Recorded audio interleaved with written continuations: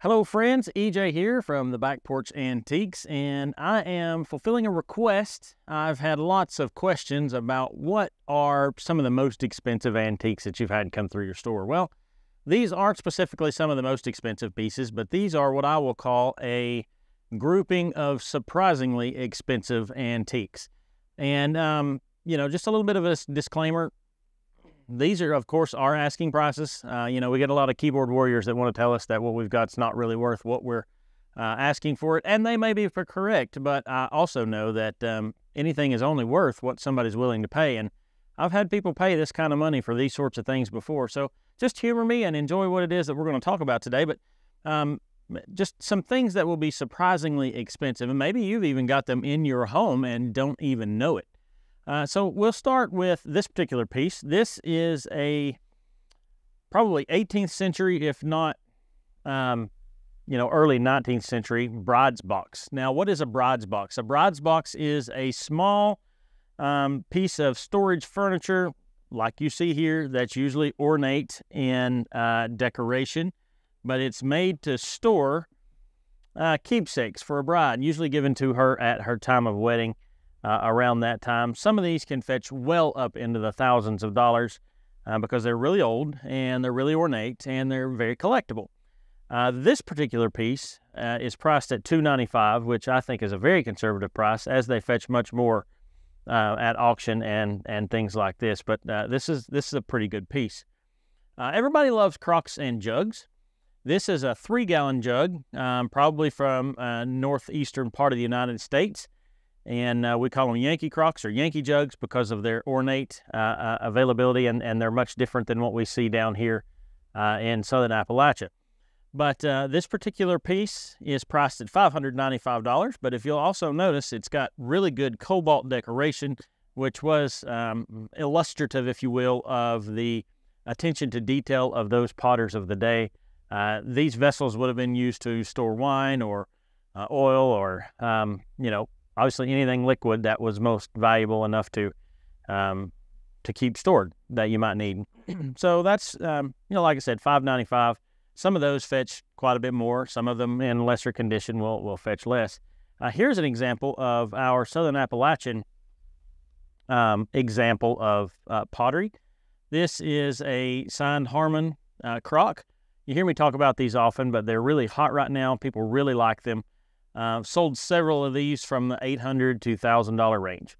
And a lot of people don't realize that. They're like, whoa, that thing will bring that kind of money all day long if it's in good condition.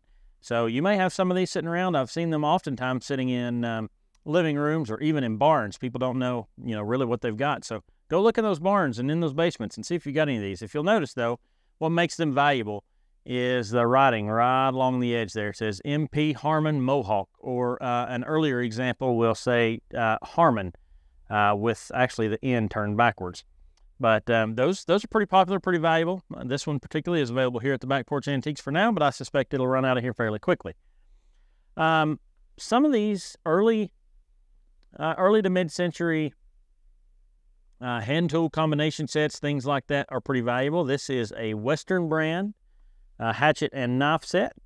Has been cleaned up by our tool guy. He does a great job. And these fetch a pretty significant price. You may look at that and think, that's not anything special, but actually it is. We sell those probably weekly at those kinds of money. And they're cleaned up well, got the original sheath, and this one is priced at $350 firm. So surprisingly more expensive than most people might think, but a good investment, good pieces. Sometimes we deal in Native American jewelry, and that's what we've got here. If you'll notice, everything that is metallic there is sterling silver, and everything that is orange is what's called coral. Now, this particular piece is attributed to a fellow by the name of Tim Key Whitman. He was active in the 1970s. They attribute this to Navajo silver and coral squash, and it's called a blossom necklace. The price on that piece is $3,000. With the price of silver and precious metals right now, you can probably understand why that would be as expensive as it is.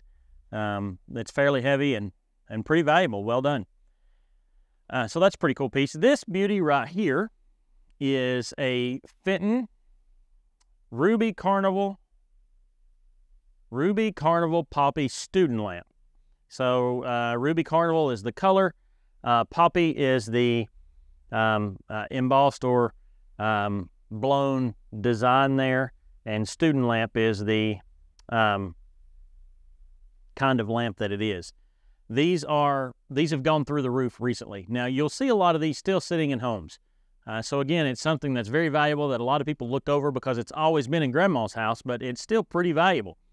This one is priced at $1,500. I have seen like examples on some of the Facebook groups, Fenton Lamp Life, things like that. I've seen lamps like that sell in the $2,500 range. So Fenton lamps, high-end Fenton glassware is fetching a significant premium right now. Also, same thing up here on my front left, your front right if viewing. That's a Negatha Peterson cookie jar.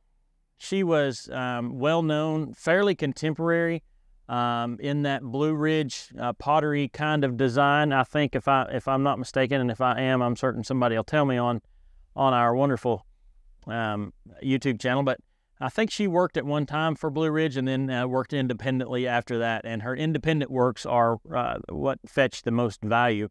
That is a pretty special piece there. It's working off of a different mold than most of them. Again, it is hand-painted, wonderful design by her. That piece is priced at $1,100. So there are some surprisingly expensive and surprisingly valuable antiques that may be in your house, that may be in your grandparents' house. So be careful when you're going through those things, or be careful when you're playing baseball in the house. You don't want to knock over a $1,500 lamp. But if I can ever help you, shoot me some pictures, and if you don't mind, subscribe to our channel, like this video, and we would surely appreciate it. We'll catch you on the next one.